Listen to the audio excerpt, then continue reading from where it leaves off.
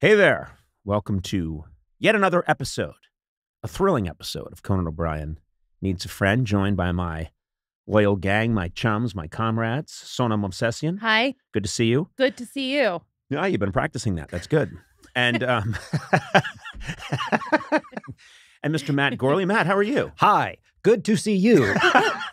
Hey, your citizenship classes are going very well. I love America. It's a beautiful country. I can turn right at a red light.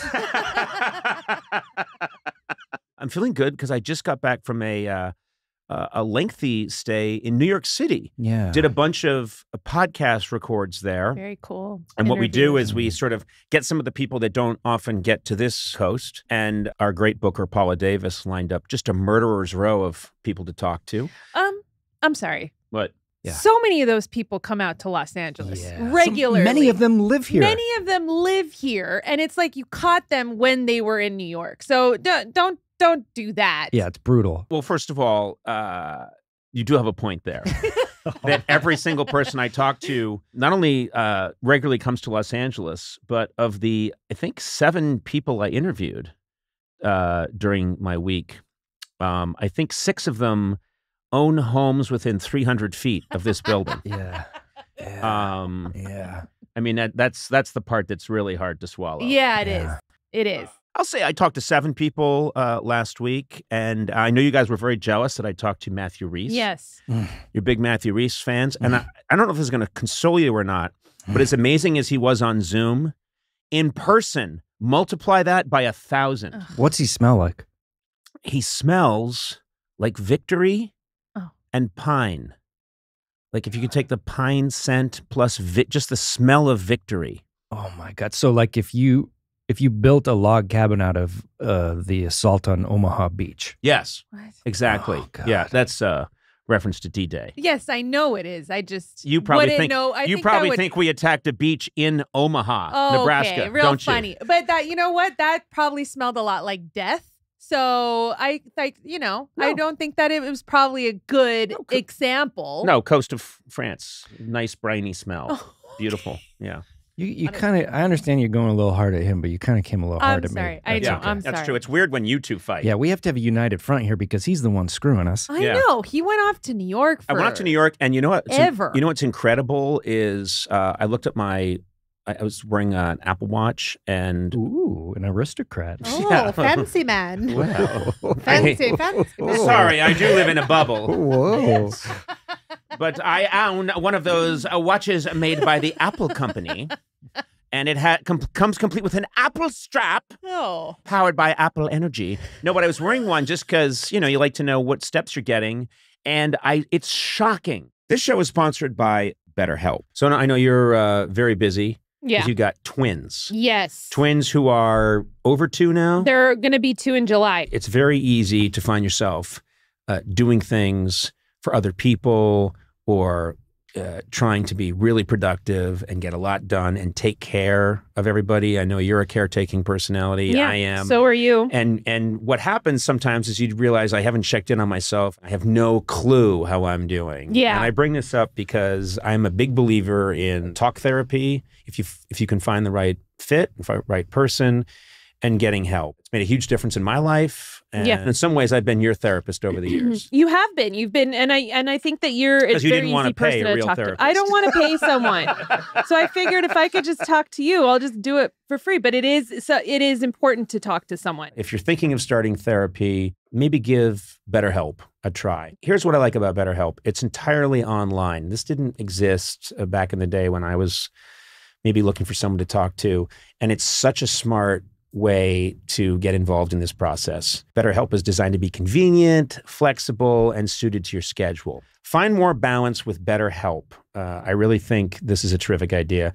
Visit betterhelp.com/Conan today to get 10% off your first month. That's BetterHelp, HELP.com/Conan. When you're in New York and I'm just walking around doing things, and one day I did 10 miles. Oh. And then I think, here in Los Angeles, I get in my car, I come here to the podcast studio, and then this is my choice. I'm carried by my assistant David Yes. up and placed in my chair. Yeah. And then I'm carried back to my car and I go home. And then this is a deal I have with my wife where I'm carried upstairs. Okay. And so I barely move here in LA, Yeah. but I got so much. I was just walking and walking, and I have killer abs right now. My ass is rock hard. Let's see it. Do you want to see my ass? Yeah. No, I'm good. Wait, your birthday's coming up. I'll make sure. 5 o'clock tomorrow morning, ass pic text. Happy birthday! You're like, Happy what is on this? one cheek, birthday on the other. Why did someone send me a picture of these 2 soggy, uncooked English muffins? Oh, no, wait. Oh, wait a minute. Why are they freckled English muffins? Oh, come on. That's erotic. I like English muffin. Did you say that's erotic? I think it's very erotic. Okay. That's my ass, ladies. They've been soaked in brine and then just taken out. They were never put through a toaster. Pickled. Fine. And Pickled. they smell like Yeah, that? they have little freckles. Ah. Yeah. And then, of course, that tattoo. Oh. We won't talk about that. It's of an Apple Watch. Yeah, it is amazing. It was incredible. But I did miss you guys, sincerely. I did miss you, but I think the interviews were really terrific and in no way hampered by our absence, but I also missed you. And I think it was a great loss. But at the same time, I think if anything, the interviews were enhanced. But Oh. I think the quality really suffered. There, I've covered all my bases. You can walk in LA.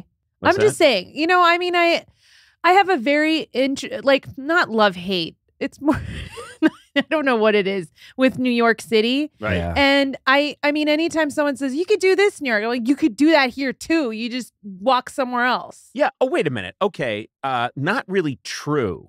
Because I've tried taking walks. Like my dream is to be able to ride my bike. I did get to talk to one guest who rides their bike everywhere all through New York City. It's a surprise guest and it's a big deal. Rides their bike all over New York City. And you know how much I love riding a bike. And You got a DoorDash delivery person on the podcast? Yes. Wow. We didn't have anyone that day, so I ordered a Caesar salad. No, I would love to be able to ride my bike. It's very hard to do that in LA from, say, where I live to here because I live 175 miles away from this studio. Yeah. But that's on me. But it is hard also to walk in LA. Sometimes you're trying to walk someplace and the sidewalk just stops.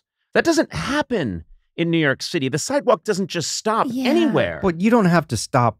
You can keep walking into the street. Are you worried? Oh, yeah, you can. Oh, Yeah. sure you can. Yeah.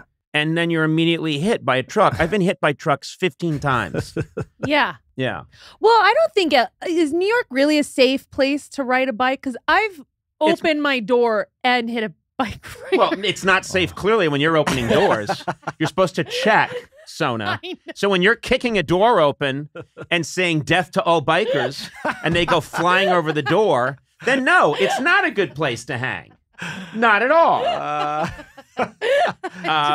But yeah. I don't know if it's safe. Yeah. Is it safe to bike? I don't think it's safe to Yes, bike. there's a lot. Okay. It's much better because there are a lot of bike lanes. Okay. What you have to watch out for is many more people have electric bikes. Oh. And there are a lot of delivery people, and they're going 140 miles an hour. Yes. And they've like strapped sharp knives to the front of their bikes. It's like Road Warrior. Yeah, it's like Road Warrior. That's a little tricky. Yeah. I would love to be able to ride my bike to work. Hmm. The only way I could do it is if I bought a really big pickup truck and just did little figure eights in the back on my bike.